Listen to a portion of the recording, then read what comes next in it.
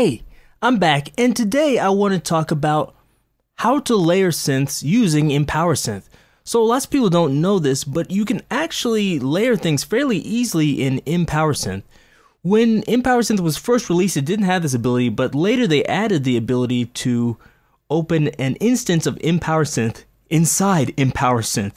So if you think you're running out of like oscillators or filters or anything else, you can just do that. So let me show you one way you can do that. So if I go into here, I'm going to, let's do a pad first. So open up atmospheric pad, have it here. Just for me, I need to turn this off because my expression pedal, or I should say my mod wheel, isn't working well. Turn that down. Turn the resonance down. Turn the limiter on. It's already on. That's good. And let's play it.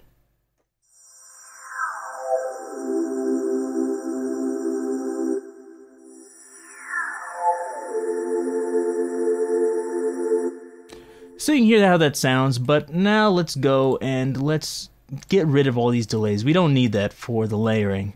We want to mix them together, so we'll put those after the original layer.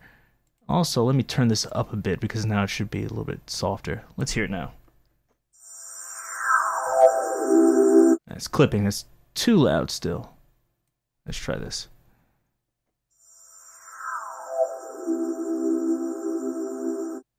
Okay, so there we go. Actually, I should probably turn this filter down a little bit, shouldn't I?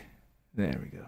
Maybe this will be better. But anyways, let me show you how to do it. So this input is going to output 1. Turn output 1 off for this. Let's turn on input 2. And we go into here and you see MPowersynth. Turn that on. So now we have another instance of MPowersynth. I know you're probably thinking, hey, this is too small. How am I supposed to read this? Click this little button here next to the question mark and it pops out. You know, it's big enough you can see it. And also, like all Melda plugins, you can resize them if you want to make it really big for some reason. But now let's look for another preset. Let's go into soft and let's try a warm classic pad.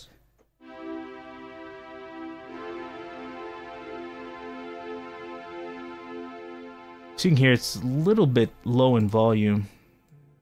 Change this master volume.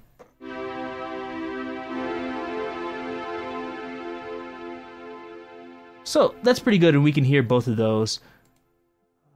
But now you're probably saying, okay, how do I mix them together? I can turn these both on and do it that way, but that's not the best way to do it. It's better to use this. I can do it one of two ways. One, I can use this mixer, and then I right-click on it, and I turn on input 1 and input 2. Turn this off. Since the first one is a little bit louder, let me turn it down a few decibels like this, and let's play them together now.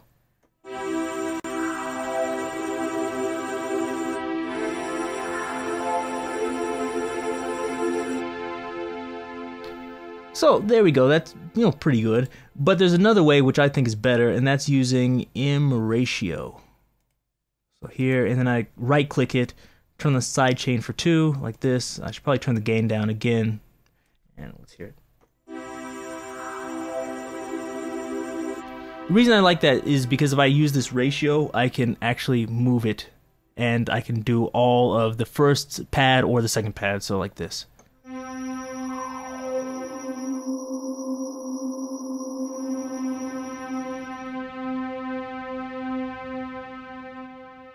And then if I want to add another sound here, if I think, okay, that's good, but what I really want is I want something that has a little bit more attack to it so I can play single notes. So let's go into another instance and let's choose a different sound like an electric piano or something.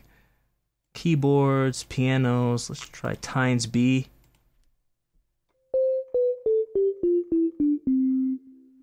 So that's pretty good. But actually, one of the things I want to do, I forgot to do it with the other one, I want to turn lots of this stuff off because, like I said, I want to put all those like delays and reverbs afterwards, not before. And besides, these are going to take up lots of CPU, which I don't want. I'm already starting to hear a little bit of crackling, but to be honest, that's mostly because I'm recording this at the same time. Do the same thing here, because I don't think I did it before. Turn this off. There we go. Now I'll do the same thing again. I'll use M ratio like this, and this time I'll set it for 3. turn this back on, turn this off, and should work now.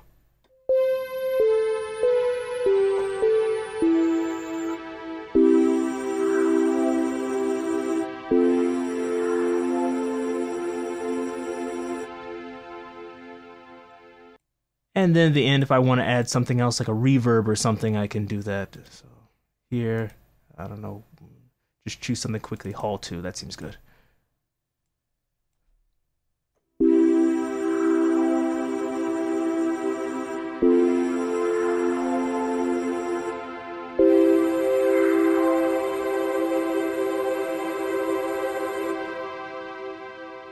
Now let's try this with a different sound. A few months ago I did one on how to make a, was it a drum sound? So this is like a tom sound. Why did I turn that off?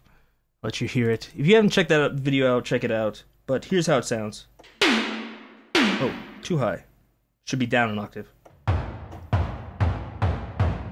There we go. So that's a basic sound, but as before, I'm going to turn this convolution off because we don't need any reverb yet. And now I want to add like noise to it. So I've been hearing this protein ad on YouTube. It does this a lot. It's like a large hit and then you hear like this like buzzy noise. So let me see if I can kind of reproduce something similar. It's something you probably hear in like a trailer for a movie often. So I'll start with white noise. Okay. Now what I want is use a filter, and I want to use a comb filter. Try comb filter 1, turn the output down so I don't blow out anybody's ears, and turn the character up.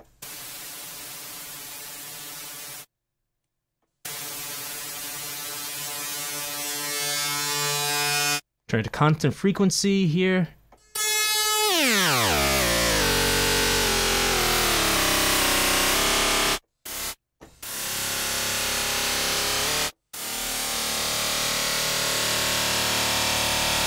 That's close enough, but it is a little bit too loud. I want to make them balanced, but let's see how they sound together.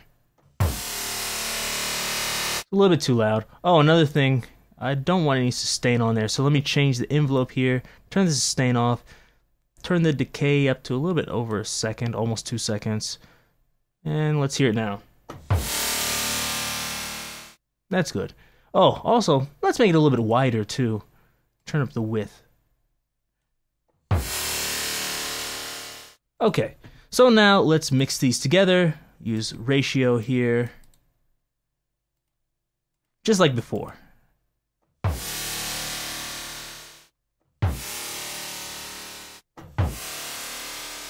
So one problem, I think I need a little bit more bass for this tom drum. So go to Ambassador and let's try it now.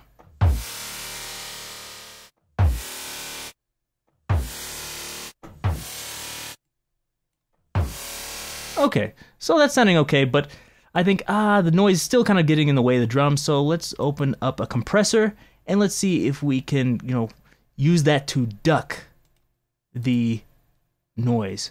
So sidechain it to 1, which is the drum sound. Open it up here, turn the sidechain on, make the attack faster, make the release slower, and let's see what it's doing. More. Turn up the ratio.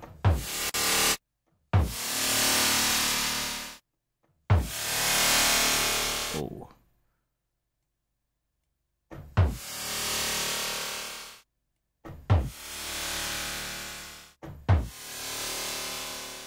That seems about right. Now, for the rest of it, let's try putting some reverb on there. I guess I'll just use the same one as before. See how this sounds. Actually, let me use M-Turbo Reverb. Let's try this. Actually, I can't see it, so make it bigger, like here. See how this sounds.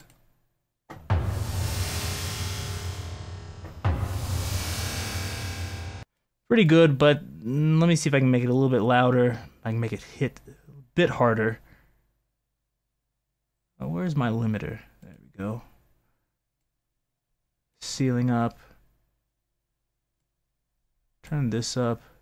Give it a little bit of clipping or distortion there. Not too much though. It's here now.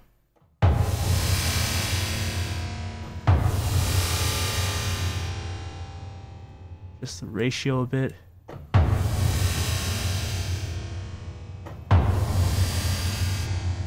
I can do a little bit more.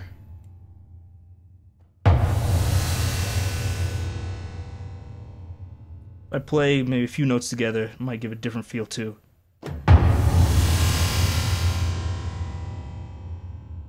So, that's pretty much it. So I think that's good enough. But let's do one more sound. So if I go into here, default again, let's try like a supersaw.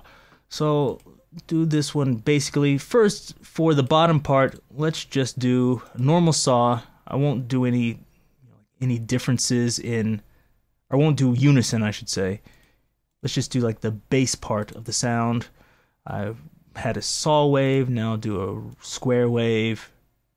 Detune them a little bit, drop this down an octave, and should sound like this. Oh, have the filter on, didn't want that. I don't really like that high end, but that's okay, we can fix it later. So that's what we have for the first one. Now let's do the second one here. Open another MPowersynth, and now let's do the actual supersaw. Open it up here, go to another saw wave, enable this. Let's do, I guess 8 voices is good. Let's hear it.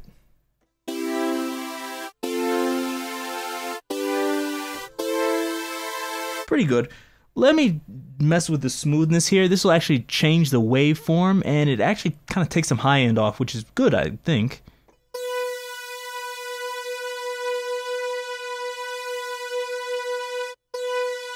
There we go, so that's pretty good, but now let's add some of the high end back and use white noise instead. So, turn the white noise. Way too much.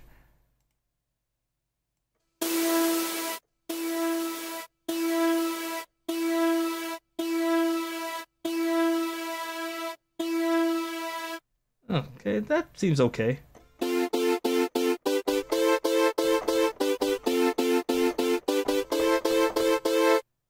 Okay, so that seems, for the most part, okay. So I'll use that, and I could actually use the low pass, because as you get down lower, that's not going to work so well, but let's pretend like we don't need to do that for now, so I can save some time. So, we have both of these. Let's mix them together using M ratio like before.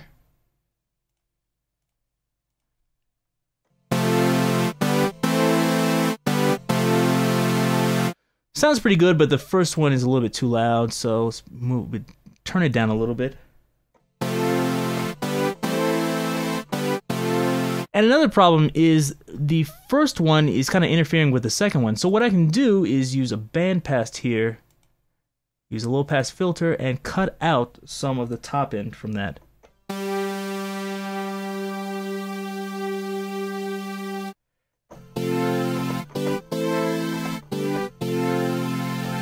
And I can do the same thing for the upper one with the actual supersaw. Cut out some of the low frequencies.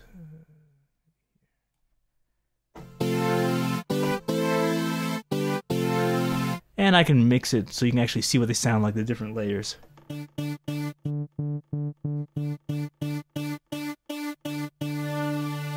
should let a little bit more through than that.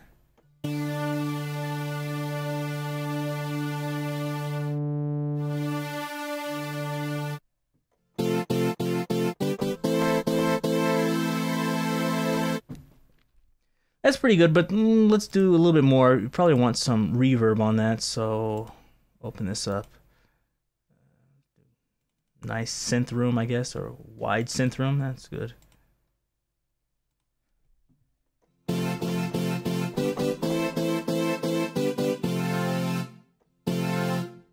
That's not enough reverb. It seems like it is. Ah, there we go.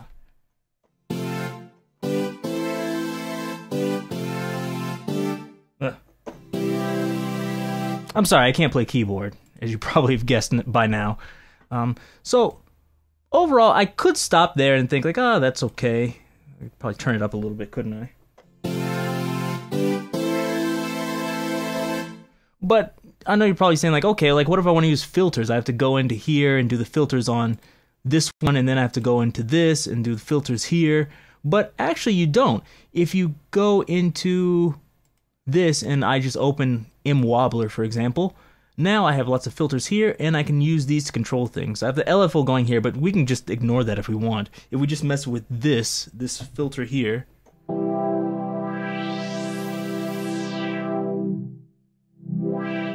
like that. Let me turn the resonance down a little bit, and let's see if we can make a pluck sound here quickly.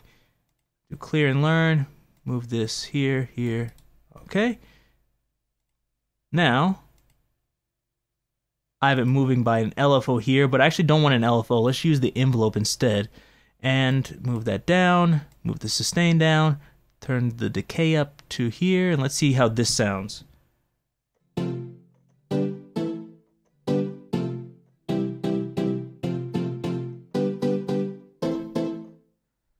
little bit short, maybe if I change it here.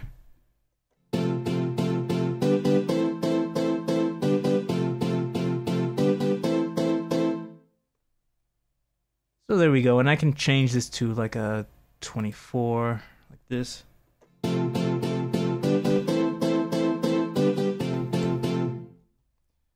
Maybe too short. Let me increase this a little bit.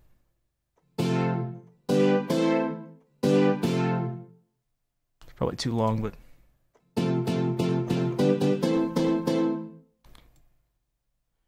that's good enough. And besides that, let me turn the output down. I can turn up the drive too. Ooh.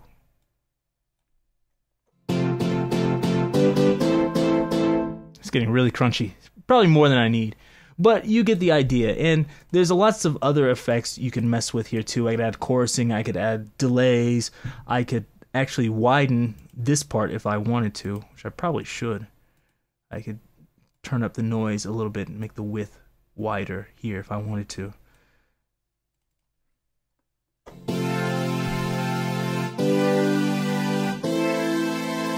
To get a really wide sound. If I want it even wider than it is now, I could do the same thing to the other parts here if I want to make this wider.